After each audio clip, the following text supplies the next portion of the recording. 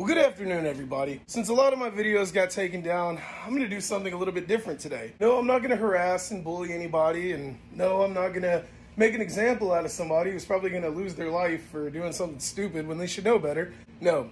Instead, today, I'm going to teach you how to commit a felony. Follow me. Now, if you're in the car world or motorcycle world, and you do a lot of buying and selling and trading and things like that, you've ran into this issue before. This is something that I've usually kept pretty secret. And keep in mind that this is also for informational purposes only. This is in no way a real title in a real scenario. So you've run across this, where you get a vehicle and you get a title and somebody's already signed the fucking back as buyer and everything like that. You go to the DMV and they're like, there's nothing we can do until they put it in their name and blah, blah, blah, and all this shit. It's just a fucking headache. So I'm going to show you a simple trick that I'm not saying that I use, that I'm saying has been done, that can fix all this. Now, the first thing you're going to want to do is you're going to want to make sure your wife is at work. That way she can't bitch at you, and that way she'll never know what the fuck you're doing. Secondly, what you're going to do is you're going to want to grab one of her favorite cooking sheets. Thin, wide, you know what I'm saying? One like this. Pretty standard. This is where things get a little bit dicey. And a lot of you aren't going to believe this, and a lot of you are going to tell me, oh, you should use this. You should try this. Fuck you. This works, okay? I know people that have been doing it like this for years, okay? It works every fucking time. So follow me on this. You're going to want to get yourself some .3 brake fluid and fill this bitch up. Now, I know the pen looks kind of dirty, and it is, but it's whatever. I don't feel like fucking cleaning it. You're going to take your title and just drop it the fuck in there. Just like that, and make sure it gets completely covered. Now, almost immediately, you'll notice that the ink is starting to come out. Now, keep in mind, every pen is different, and this doesn't work 100% on all pens. Certain gel inks and things like that. This does not work. Only works on certain like big ballpoint pens and things like that. That being said, the amount of time you're gonna have to let it sit here really just depends on how fast the ink starts to come out once you lay the title in there. Seeing as this ink's coming out pretty goddamn fast, we're gonna let it sit for about 30 minutes. Alright, now about 10 minutes have went by, so let's check on this motherfucker and see where we're at. Now, as you can see, most of the ink is gone. We still got a couple little spots in here that need to sit a little while.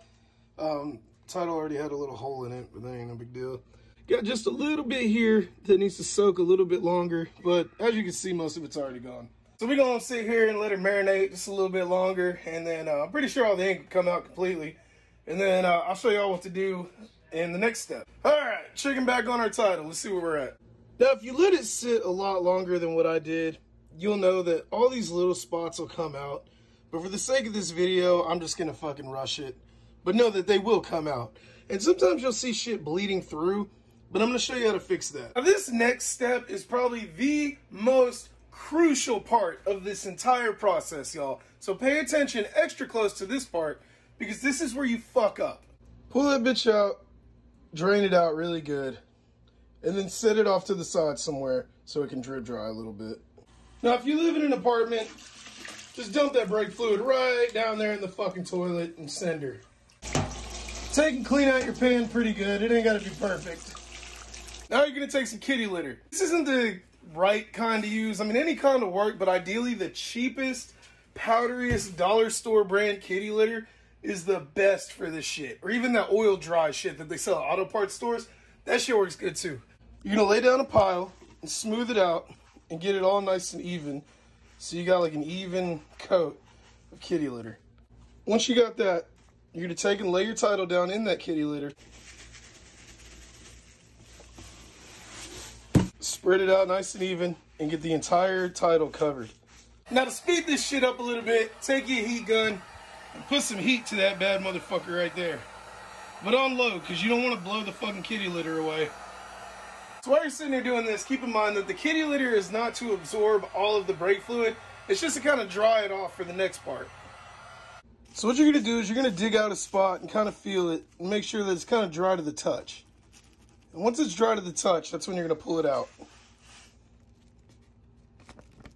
This is the very, very important part, the most important of this whole process. You're going to want to go outside and you're going to set it down on some concrete. And this is where you can fuck up, so pay attention. You get your heat gun and you're going to heat this whole thing up. Now it's going to smoke a little bit and it's going to look kind of shitty, but all the transparency and shit that you see is going to come out, and that's just going to be the brake fluid coming out.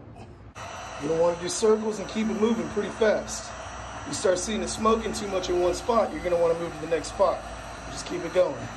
And y'all, there you have it. A completely blank, open title that you can put whatever you want on. Now, I know people are gonna be a little bit skeptical, but let me just show you something real quick, and this might change your mind. If you see right there, it says, void without bare watermark, holding the light to view. Well, there's your watermark, baby. Now, this title already had like little holes and shit in it, which usually the DMV or the courthouse knows that like sometimes these get washed, you keep them in your pockets, you try to dry them out. Like they're not always perfect, especially when they're from 2004. You know what I'm saying? So yeah, they're gonna be a little damaged and things like that. If it's too perfect and too legible, then you're gonna see every flaw in it. So really the older, shittier titles like this are like the ones that you can definitely save. Now again, this is for educational purposes only. I don't condone this shit. I don't expect anybody to go out there and do it. So what you do with this information is on you. I'm just telling you, this is what a lot of people used to do back in the day and they don't do it anymore. So next time you go buy a vehicle and you say, let me see the title, and they show it to you, they already signed it. Well, there you go. There's your negotiating tool, because you can look at that title and go, fuck man, I can't do anything with this. This is no good. Then you lowball the shit out of them. Tell them you'll give them way less than what you originally told them just because the title's fucked up. And then you got to spend all this money fixing it. Oh, and you can go home and do this. That's how I get a lot of deals sometimes. Used to get a lot of deals sometimes. But anyway, thanks for watching. And no, it doesn't work for personal written checks.